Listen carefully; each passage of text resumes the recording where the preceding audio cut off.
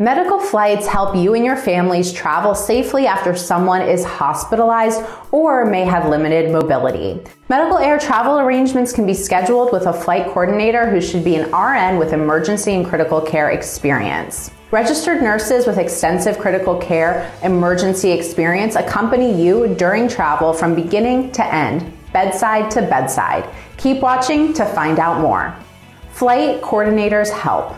They differ from emergency flights in which patients are flown directly to a hospital by plane or helicopter. Medical flights and medical travel are popular because they allow those with debilitating conditions, disorders, disabilities, or injuries to have the comfort and security of a flight nurse accompanying them through the airport and during their flight.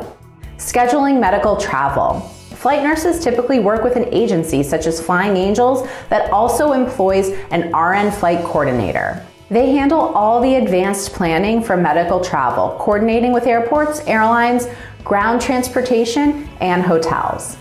Need. The reason for seeking medical flights or medical travel differ by the individual. When using medical transport, patients have made the decision that they want support during their trip from a trained, qualified, and experienced nurse. Air ambulance versus NEMT.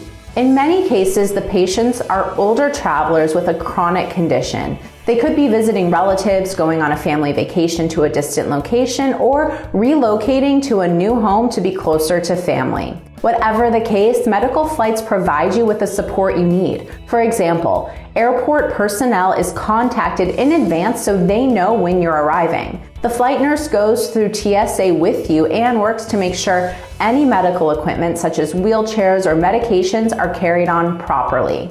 TSA notification cards can help to expedite the security checkpoint process in several ways, as well as TSA pre-check.